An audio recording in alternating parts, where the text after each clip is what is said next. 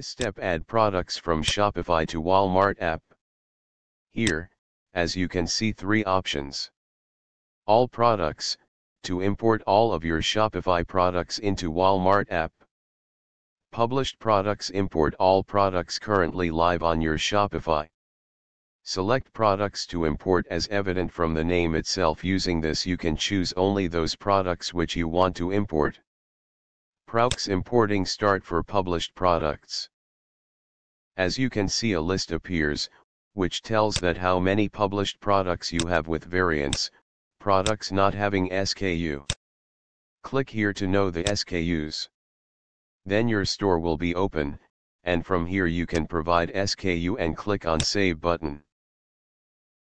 Now, next it depends on you that which option you like to select, and then click on Start Import button to import the products on app.